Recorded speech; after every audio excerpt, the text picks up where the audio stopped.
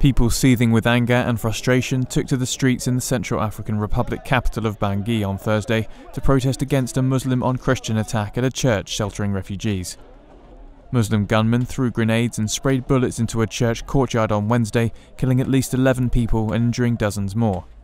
In protest on Thursday, angry youths burnt tyres and looted the Mosque. The attack on the Our Lady of Fatima church took place after hours of skirmishes between anti-Balaka Christian militia and residents of the nearby Muslim neighbourhood of PK5. The priest of the church, Jonas Bekas, said at least 11 people were killed in the attack, which began at around 3 p.m. local time.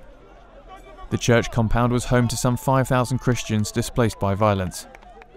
It was the worst attack blamed on Muslims in the capital since the mostly Muslim Seleka rebel group relinquished power in January under international pressure, following 10 months of killing and looting. Since then, most of the attacks in Bangui have been carried out by Christians on Muslim residents of PK5.